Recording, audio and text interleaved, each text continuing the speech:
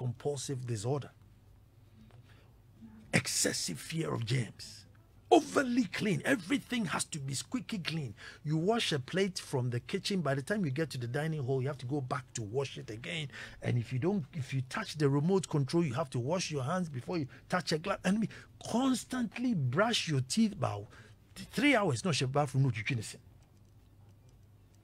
cleaning, bleaching surfaces, arranging things in symmetry. Everything has to be in symmetry. And it can be so much, it literally can affect the families, affect social life. Clean this, bleach this, and sanitize by a. But you must understand that it's a condition that the person is going through. If the person also knows that this is my condition, it makes it a bit easier. It makes it a bit easier.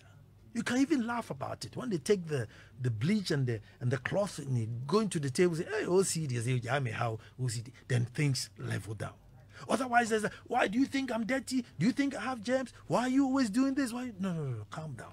It's not intentional. It's a serious problem that somebody has. And I'm saying that today I'm bringing it out.